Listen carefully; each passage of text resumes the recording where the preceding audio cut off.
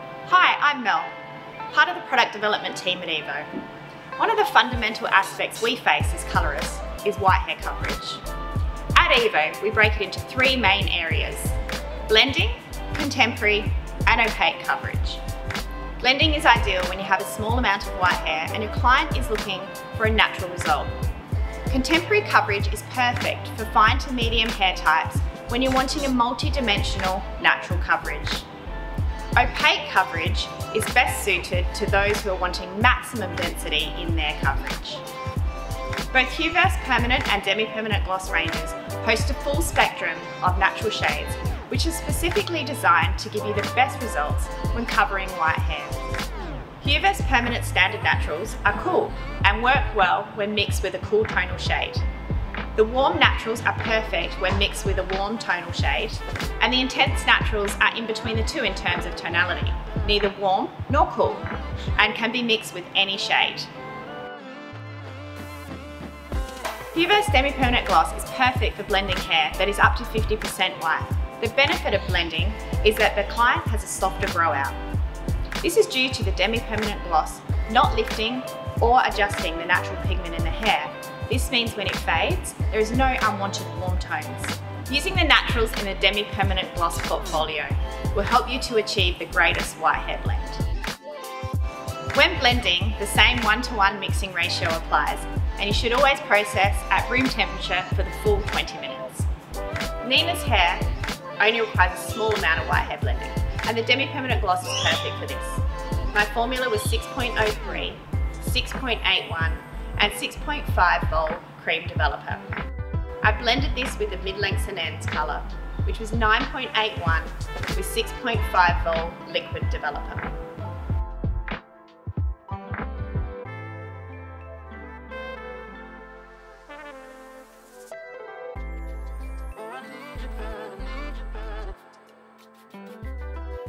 All hue-verse permanent tonal shades will provide at least 50% white hair coverage without the addition of natural shade.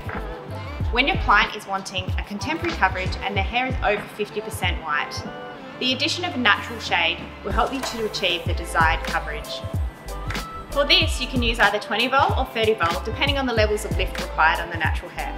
The standing mixing ratio of 1 to 1.5 applies with a 35-minute processing time.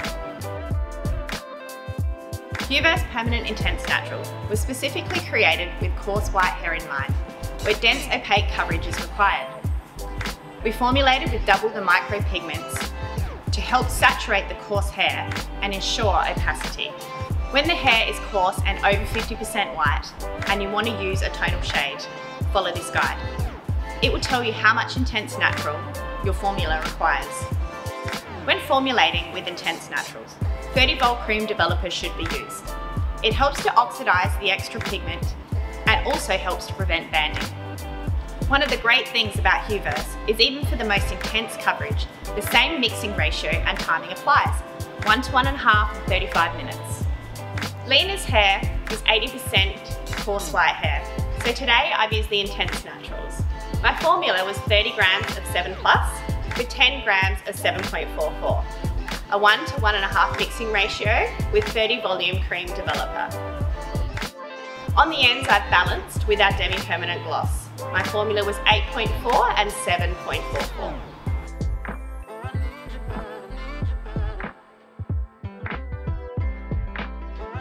Occasionally, you may have a client that has very resistant hair that's challenging to cover. In this instance, consider using a resistant mix. Intense naturals with 30 volt cream developer at a 1:1 mixing ratio.